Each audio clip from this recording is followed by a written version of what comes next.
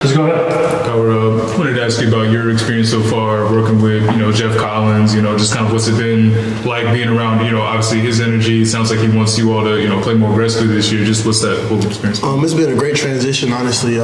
He's brought a lot of fire and, energy to our defense, like you said. And I feel like he's also let the guys kind of just be themselves and, make plays and just, embrace the chaos, embrace the chaos it is of being defense, embrace the chaos that he brings and, just be a family, all be one together. Does it feel freer when you're out there, playing and getting reps and everything? Yeah, I feel like it feels a little bit freer. Then I also feel just he just lets us play with a different kind of edge. He's an edgy guy himself, so he just wants us to be on edge all the time. So, how have you tried to embrace the chaos? Just go at it full speed, full throttle, and trust his word and trust what he has aligned for us, and give him everything he got because he's coming in to give us everything he's got. So, what's it been like, sort of assuming the leadership role? Sid was here, he was loud, and now you're in that role sort of in the middle. Me and him both led together last year and just kind of picking up a little bit where he's left off, and of course the vocal spot, just how loud and how vocal he was, just kind of picking it up in a sense of just taking that next step of taking in my leadership and, the guys looking at me as the leader to lead this defense and be vocal and let them know, like, what the standard is and what the tone is for today. How's it sort of passing that down to Amari? Amari, he's a more of a young veteran. He's like a rookie, but he's a vet. So he's way ahead of the game in terms of just the scheme and everything. And he's a great player, and he's going to be a great player for years to come. What were some of the personal points of emphasis for you to apply this year and maybe enhance your stock at the next level? I would say just improving each and every day, staying where my feet are, and just improving each and every day in terms of scheme, in terms of technique, in terms of eye discipline, and just bettering myself and improving my stock and improving myself each and every day, 1% better every day. We hear eye discipline a lot. I'm curious to know, from your vantage point, what is eye discipline for you in your position? Eye discipline for me in my position is seeing my keys, the line scheme, reading the line scheme and diagnosing exactly what the line scheme is giving me so I can know exactly what play is going to be run. And just being in the right position at all times. So how much of a process is that for being a young guy when you came up to where you are now? I would say freshman year, just being behind Gimel, just learning from him. Then sophomore year starting. Then my junior year, I feel like it really slowed down my junior year. Then now it's a game, with a new coordinator. It's slowed down a lot to where he can bring a whole new defense in and I can pick it up really quick. So now it's kind of like refining. Yeah. Howard, what are you being asked? What are the linebackers being asked to do differently or the same from the defense you were in last year with Coach Chizik to the defense you're in this year with Coach Collins? Is there a big difference? I feel like it's not a big difference. I feel like the same thing. To be leaders of the defenses, play with the edge, and make plays. Get everybody lined up in the correct alignment and assignments, and play smart and play tough. And so the scheme is, would you say the scheme is similar? The scheme is similar. Yeah. How is your job affected a little bit by the rush position, which was Jack, which was hybrid? How is that spot different now, and how does that change what you do? Or does it change it at all? Or you guys kind of sync together? I don't think it's necessarily changed at all. I feel like we just kind of, within the defense, not ask them to do as much, but to be, rushers and ends and defensive ends, not to be as much so drop back pass guys and play a lot more space on them, play and affect the quarterback more. Howard, some of those guys, obviously, you and Amari kind of, in there being the main guys right now. Who are some of those guys, I guess, under y'all, if you want to say, on the depth chart that you've kind of seen, make strides throughout the spring? I feel like every single one of them has made strides. We all got great players in our room. I would say I'm going to start with Mike Short, Caleb Laverly, Ashton Woods, a freshman that's just come here, Cade Law, all those guys, each and every day, they do great things and they get better each and every day. You'll never see them make the same mistake twice. So. No. One of the things that along those same lines that Jeremiah's talking about is, Mac has been saying forever, we need to play more guys, we need to play more guys. You've played 1,000, a million snaps here. Like, can those guys the Michael Shorts, the Caleb LaValleys, can they be ready to play this season to give you guys more rest? Yes, sir. Of course. I feel like I trust those guys because I see what they do each and every day, and I see the strides they make each and every day. And we got a great room. We got a special room of guys, and they bust their tail each and every day, and they understand what's going on in the defense. So I feel like by the time August comes and we really fine-tune and we all just focus on football, I feel like they'll be ready to go. Howard, what's it been like having coaches in your ears this time rather than have to catch everything from sign? Well, I had a little bit of that during the bowl game last year, and I feel like it's really cool. It feels like you're like in a war battlefield. You got like a walkie-talkie next to your ear. Kind of all right. But I feel like it helps a lot, especially for the younger guys that play the mic position. And they being in the headset and just kind of let them know what's coming at their way and what to look for within the play. So I feel like it helps a lot.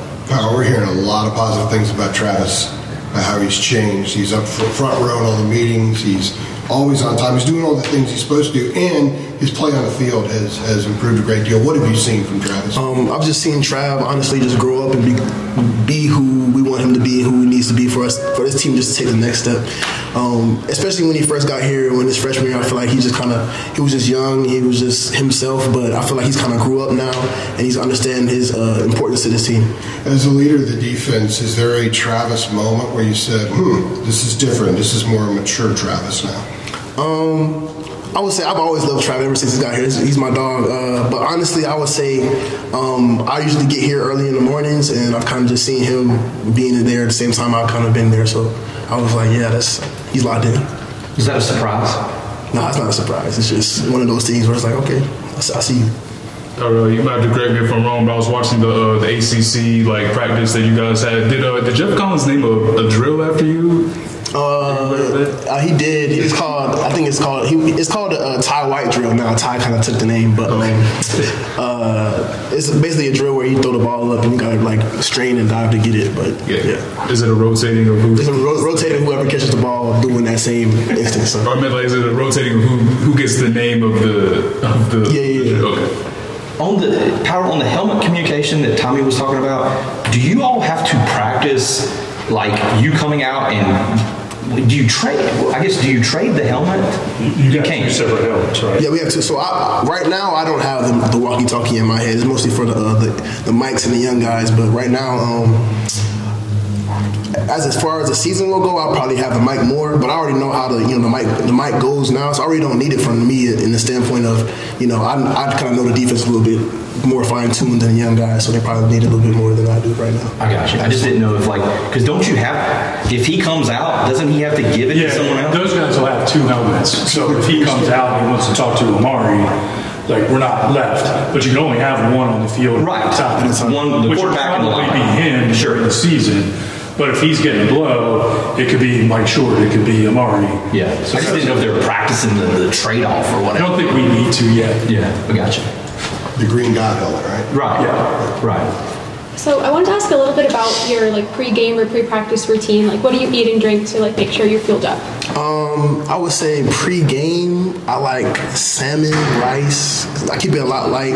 Then Gator Lights and a whole lot of water throughout the day. So just stay hydrated, because we're going to go out there and play a lot of snaps. So stay hydrated, stay fresh, and never cramp up or anything like that. Yeah. Did you navigate that routine with the nutrition department with the team? For sure. I feel like they helped me a lot, especially with the Gator Lights. I feel like it was a new thing last year, and they really help a lot in replenishing my electrolytes. And specifically, what's your relationship like with Amber and trying to just figure out what works the best for you? Great, especially when she first got here. She really helped me work well with what I liked, what they had for me, and just trying to figure out what's best for both of us and within the nutrition. So. And as someone who saw, I guess, pre-Amber versus Amber now, what difference did she make when coming to the nutrition department? I would say more organization, but how can I put it? More, not rigorous, but just aggressive organization. She's fired up, she's fiery, but she's make sure everything she really wants us to have everything that we need to make us perform the best on the field. So. And is there anything specific that she introduced you to that you're a big fan of?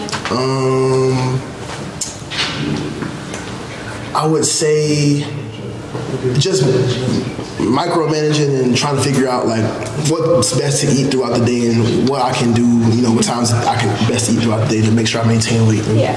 Are there any certain foods that you really enjoy that she's introduced you to? Or drinks?